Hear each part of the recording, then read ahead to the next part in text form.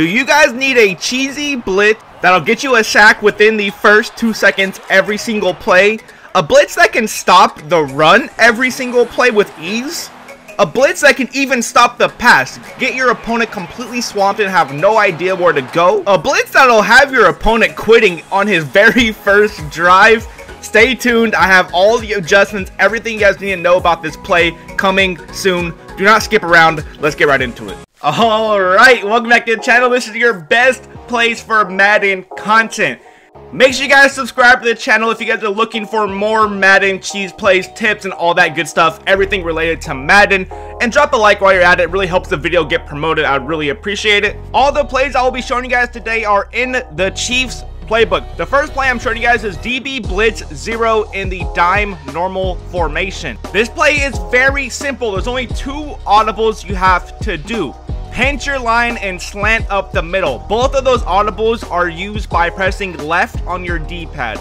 Then you guys want to bring your user up until you see those green bars above his head and let go of the controller. Number one reason why you guys want those green bars above your head, the defensive line or the offensive lineman will think you are blitzing, which will give your actual offensive line that is blitzing a easier path to the quarterback. Now, the reason why I tell you guys to let go of your controller for about a second is watch my user.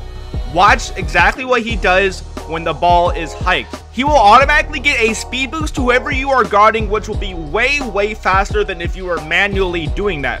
So, what I'll do is I'll let my AI go ahead and run to wherever I gotta be, and then I'll pick up manually and start using lurking wherever I gotta go. So that's the number one reason why you guys want to let go of your controller for about a second. Number two is if he does end up running, the AI will automatically pick that up, and look right here. He runs right up the middle, right to where you got to go, where there's really no possible way you can pick up that play that fast if you're manually running with him. Okay, now play number two is in the 4-3 formation, even 6-1. It is called Sam Will Blitz. Now, this play is essentially the same exact play. Only difference is you're bringing your bigger bodies out there. So if you know he's gonna run it, this is the play you guys want to run. This is a good play for the red zone, a good play if you're backed up, or if your opponent is backed up in their 5-10 yard line trying to get a safety. That is when I would bring the 4-3 formation out. It's the same exact play, same exact setup. You pinch the line, you slam up the middle. Only difference is it's gonna have some bigger bodies out there to be able to stop the run a lot easier. Now I'm gonna go ahead and go into the practice facility to show you guys some more audibles and one more play I love to run to mix it up. It's a non-blitz play, but it's a very good coverage play if you know what you're doing. And let's go ahead and get right into it. Okay, so one last adjustment I want to show you guys. It's all the same. Only thing you do is you bring up these two safeties and put them very close to the box.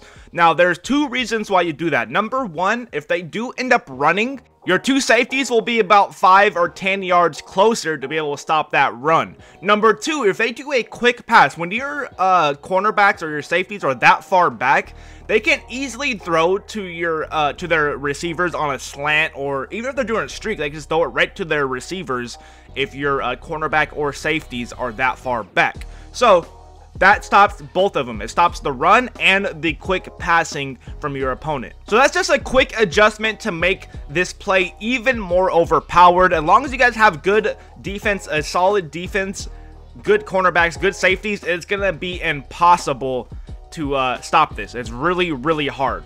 Okay, so now for the next play, you guys want to do this before the game even starts. Go ahead and go into your coach adjustments by clicking down on the right stick. Make sure you guys actually click it, don't press it down. Turn auto flip off, alignment to base, flats to 30 yards, and curl flats to 5 yards. Now, the play we are running now is in the same formation as the DB Blitz 0 play. It's called Tampa 2. This is a good play to hide your blitz. Kind of look like a fake blitz. It's the same exact formation. It looks exactly the same, but the only difference is you're going to be guarding the pass very well. So all the adjustments are the same. The only difference is you guys want to put these inside cornerbacks on curl flats. You do that by pressing A or X on the player and then pressing your left stick to the right. The play should look exactly like this. Now, your sole objective is using the middle of the field. That is all you're worried about, is the middle of the field. There's no one guarding the middle of the field. You have to lurk that. If you do not lurk that, it is going to be an open TD, open 10, 20, 30 yard play every single time. The reason we put all three of our cornerback and safeties on the left and right is for the out routes, the corner routes. All those types of routes are going to be covered insanely good. All you have to do is guard the middle. So if your opponent goes for the middle more, if there's like streak routes, if there's Texas routes with their running back, if he's really flooding the middle of the field, do not run this play.